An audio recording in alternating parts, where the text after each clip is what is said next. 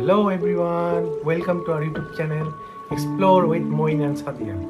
আমাদের এই ব্লগটা হবে ইনফরমেটিভ ব্লগ বিকজ অনেকেই আমাদেরকে জিজ্ঞেস করছিল যে মালয়েশিয়া যেতে কি কি ডকুমেন্টস লাগে, ব্যাংকে কত টাকা থাকা লাগে, প্লাস স্পেশালি ফর দেম যারা কিনা ফার্স্ট টাইম মালয়েশিয়া যাচ্ছে তাদের জন্য কি কি ডকুমেন্টস লাগবে। সো আমরা যেটা ভাবলাম যে আমরা ইন্ডিভিজুয়ালি একটা একটা কমেন্ট রিপ্লাই না করে ইট উইল বি বেটার যদি একটা ব্লগে আমরা সেটা সবকিছু বলে দিই, তাই না? হ্যাঁ অবশ্যই। তো তুমি কিছু বলো, সব তো আমিই বলতেছি। আমাকে বউ যা বলে সবই ঠিক আছে।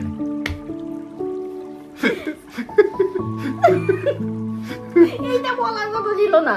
হ্যাঁ এটাই ছিল, কারণ আমাকে কোনোদিনও বলার সুযোগ দেয় না, সবসময় ওই বলে নো কাট, রোল চলবে। সো এখন মালয়েশিয়া ভিসার জন্য কি কি ডকুমেন্টস লাগবে সেটা চেকলিস্টে স্টেপ বাই স্টেপ বলে দিচ্ছি। এক নম্বর যেটা লাগছে সেটা হলো পাসপোর্ট, অ্যান্ড পাসপোর্টের ভ্যালিডিটি মিনিমাম 6 মান্থ হতে হবে আমাদের ট্রাভেল ডেট থেকে।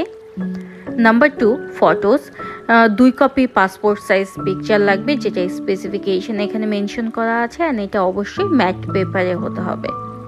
Number 3 bank statement and bank solvency certificate, এটা মিনিমাম 6 মান্থে জমা দিতে হবে। অ্যান্ড অনেকেই জানতে চাচ্ছিল কত টাকা ব্যাংকে থাকতে হবে ব্যাংক স্টেটমেন্ট দেখানোর জন্য। সেক্ষেত্রে আমরা বলবো পার পারসন 1.5 লাখ টাকা would be enough, that's the minimum actually. And another thing is এমন যেন না হয় জাস্ট ব্যাংক স্টেটমেন্ট তোলার জন্য আমরা একটা অ্যামাউন্ট অ্যাকাউন্টে জমা দিলাম, দেন ব্যাংক স্টেটমেন্ট তুলে অ্যামাউন্টটা তুলে নিলাম। এমন হলে কিন্তু ভিসা পাওয়ার চান্স অনেক কম। বেটার হয় যদি আমরা ব্যাংক স্টেটমেন্টটা আমাদের এমন একটা অ্যাকাউন্ট থেকে নিই যেখানে আমাদের রেগুলার ট্রানজ্যাকশন হয়। নাম্বার 4 ভ্যাকসিন সার্টিফিকেট, যেটা কিনা প্যান্ডেমিকের পর থেকে অ্যাড হয়েছে, অ্যান্ড সেক্ষেত্রে অ্যাটলিস্ট 2টা ডোজ ভ্যাকসিন নেওয়া থাকতে হবে, আদারওয়াইজ ভিসা দেয় না। অ্যান্ড এটা মালয়েশিয়ার জন্য না, যে কোনো কান্ট্রির জন্য applicable. And after that number 5 একটা অ্যাপ হুইচ ইজ মাই সেজাটেরা, এই অ্যাপে আমাদেরকে রেজিস্ট্রেশন করতে হবে, অ্যান্ড আমাদের যেসব ইনফরমেশন দরকার সেগুলো এখানে আস্তে আস্তে ইনপুট করতে হবে। অ্যান্ড ফাইনালি যখন রেজিস্ট্রেশন ডান হয়ে যাবে তখন আমাদেরকে যেটা করতে হবে একটা স্ক্রিনশট নিয়ে উইথ দ্য কিউআর কোড সেই ডকুমেন্টটা আমাদের অন্যান্য ডকুমেন্টের সাথে সাবমিট করতে হবে। আফটার দ্যাট নাম্বার 6 জব হোল্ডারদের জন্য যেটা লাগবে NOC and salary statement, but অনেকের ক্ষেত্রে স্যালারিটা ব্যাংকে যায় না, সেক্ষেত্রে পে স্লিপ দেখালেও হবে, and also visiting card. Then number 7 for businessman updated trade license and 2 copy business pad, যেটা কিনা empty blank page হবে, and 2 copy visiting card. And then for student ID card-এর একটা photocopy।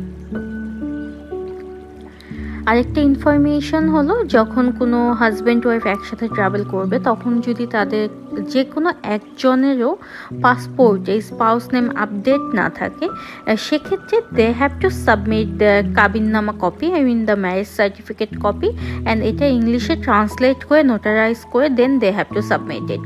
আমাদের ক্ষেত্রে যেহেতু আমার পাসপোর্টে স্পাউস নেম আপডেট ছিল না, that's why we have to submit the notarised copy, and আমাদের এজেন্সি সেটা করে দিয়েছিল on our behalf, and for that we have to pay them 500 টাকা additionally, and the visa fee was 5,500 টাকা per person.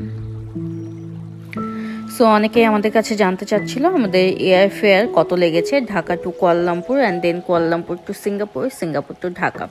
So এখানে বলে রাখা ভালো আমাদের সবগুলো ফ্লাইটই ছিল ওয়ান ওয়ে, বিকজ আমরা একটা ডেস্টিনেশন থেকে আবার ব্যাক করিনি, যেরকম ঢাকা থেকে কুয়ালালামপুর গিয়ে দেন কুয়ালালামপুর থেকে এগেন ঢাকা আসিনি, ওখান থেকে আমরা সিঙ্গাপুর চলে গিয়েছি, অ্যান্ড সিঙ্গাপুর থেকে এগেন ঢাকা।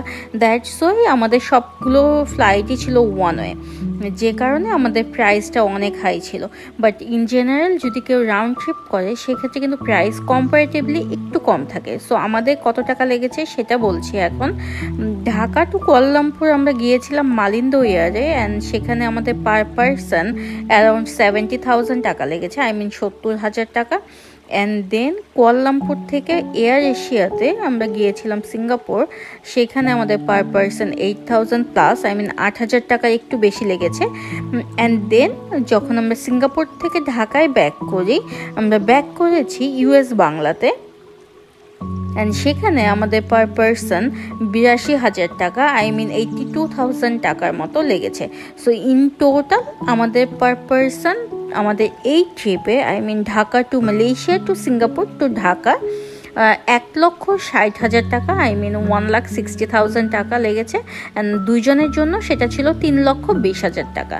বাট এগেইন এটা ডিপেন্ড করে তোমরা কখন যাচ্ছ, সেটা কি peak hour R of peak hour, দেন ফ্লাইটের টিকিটটা কত আগে বুক করেছো। আমাদের যেরকম ফ্লাইট টিকিট অনেক আগেই বুক করা ছিল। যদি তুমি ইনস্ট্যান্ট ফ্লাইট টিকিট বুক করতে চাও সেক্ষেত্রে প্রাইসটা আরেকটু হাই হবে। So yeah, that's all for the visa requirements for Malaysia and also the flight price. And regarding the hotel cost and also food and other transportation cost plus shopping cost, আমি সেগুলো actually এখানে বলবো না because এটা person to person vary করে. So we hope this information will be helpful for you, and till the next vlog, take care. And by the way, if you are watching our channel for the first time, then don't forget to press the bell icon and subscribe. Take care. Bye bye.